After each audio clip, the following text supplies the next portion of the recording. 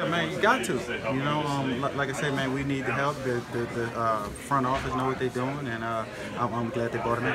How do you approach that, this training camp, and knowing that it's a position that's going to be wide open and guys have to re-earn their spot? Same way I did with my rookie year. You know, they brought in, a whole bunch of guys just because we needed corner help. So just got to come in, keep my head down, stay humble, and work, and knowing they got guys, playing. So like I said, you just got to stay humble and keep working. You excited to see what the secondary can do with the sticks?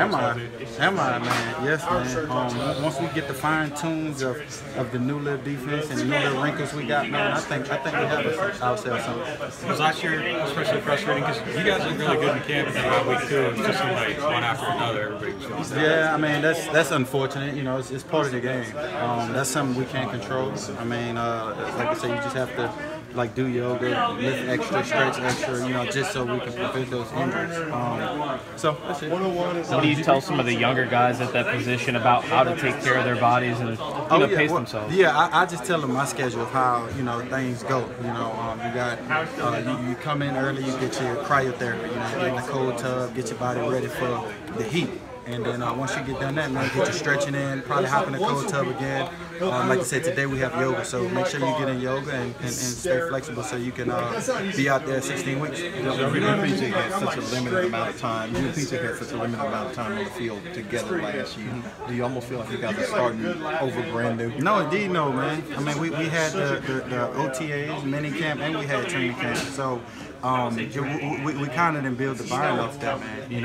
Unfortunate injuries happen, but I think we're back and we're confident, even more confident. Is the yoga something new?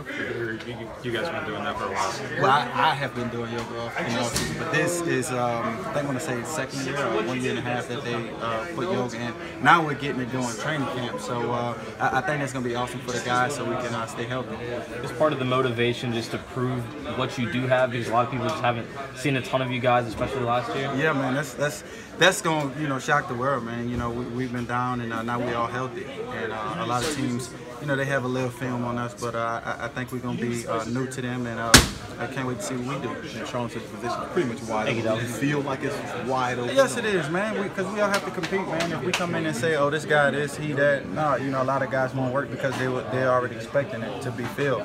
But no, man, it's always open. Every year, man, it's always open because we want the best guys to play, man. And, you got to keep coming out to training camp, busting your butt, and make plays. Having